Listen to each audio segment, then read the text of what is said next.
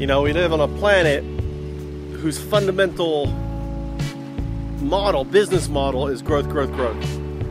You listen to politicians, you listen to business models, and or investors looking to invest. They want to know what sort of growth, growth, growth, growth. Well, reality check. We live on a finite planet, and ultimately, for example, really, no investor is going to invest in this field because it only can produce so much, and it can only produce so much good.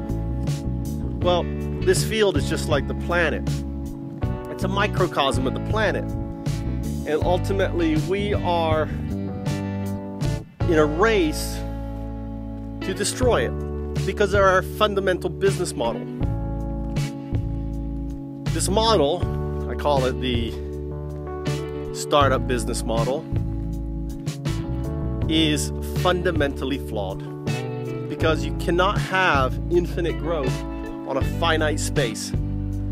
Our planet is a finite space. So our planet's full,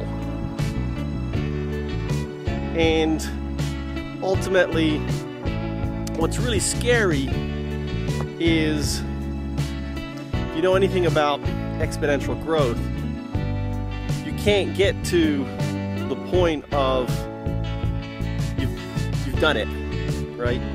Until it's too late. There's no warning.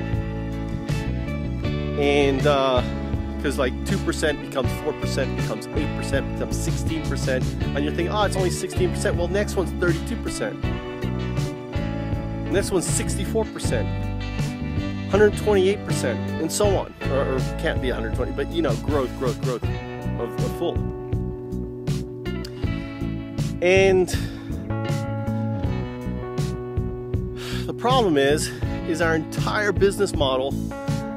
When I say our business model, I mean our society is built on this fundamental flaw.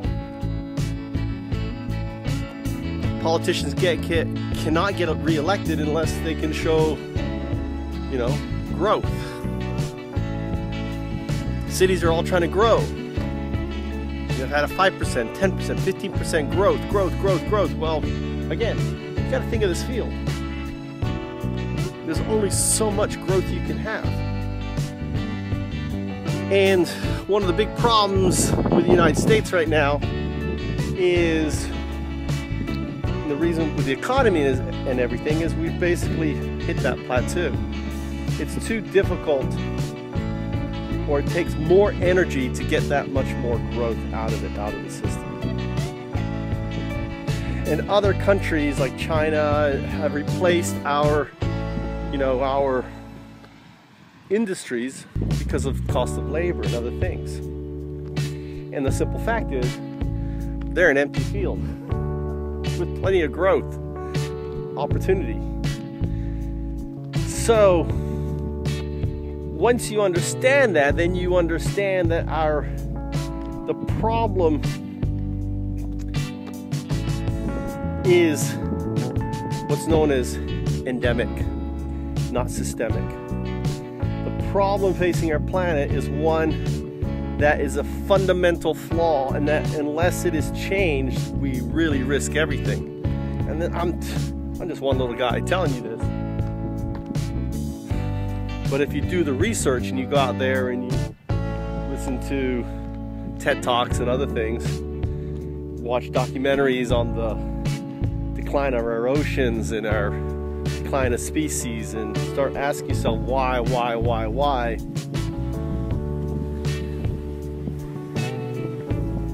it becomes very apparent. So we need to change that. And how do we change that? Well, we need to be as independent as we can. We need to make the things we need locally. They need to be like this, this field on the water, because they're planting rice. In the sense that everything we need should be able to come from our community. And with with the advent of 3D printers and CNC routers, and every home has the potential of becoming a little factory.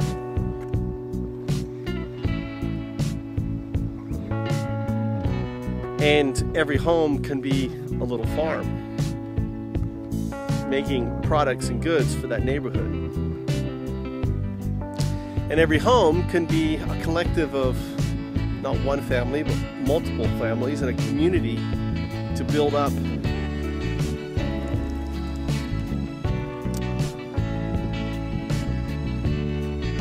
a new kind of society that isn't built on selfishness but selflessness. An empathic society that's built on giving and doing and not taking. And that's ultimately what FoundUps is all about.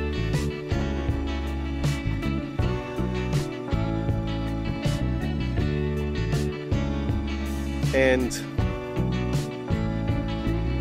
I want you to think of, instead of companies like Coca-Cola that own a brand, we have brands that are owned collectively, that are developed collectively.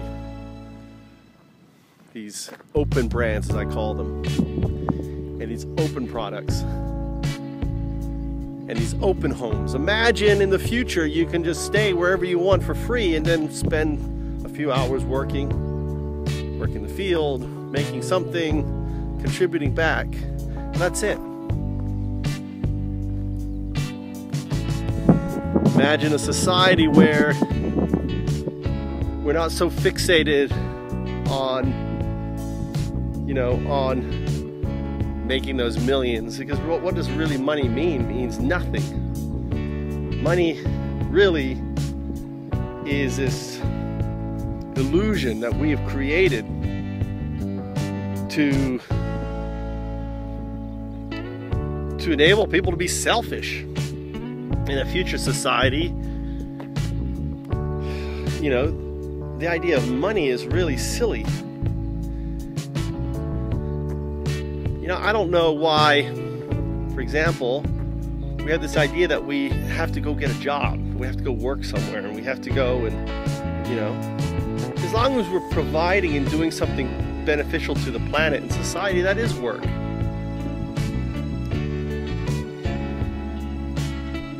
As long as what we're doing is helping,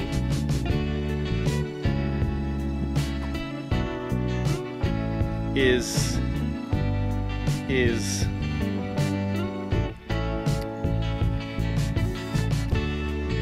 giving back, then I believe that's a good thing. I'm headed to school right now to pick up my kids and just figure I'd do a little talk on the problem and the solution. The solution is simple: is launching companies that ultimately are owned by the people, for the people, and the people including the planet. Companies that are mandated to give back 80% of their net profits and capital gains into launching more such FoundUps. Companies that ultimately are net neutral and do not participate in politics or special interests or any other thing. They're mandated not to. They can't go and participate in political campaigns. I mean, it's my position that in the future, that ultimately politics are going to become autonomous agents, like computers, independent computers. You don't need politicians. They shouldn't be imposing what they think is right. They should be following the feelings of their constituents, and you really don't need people to do that. You need autonomous agents to do that. So anyway, there are my kids over there.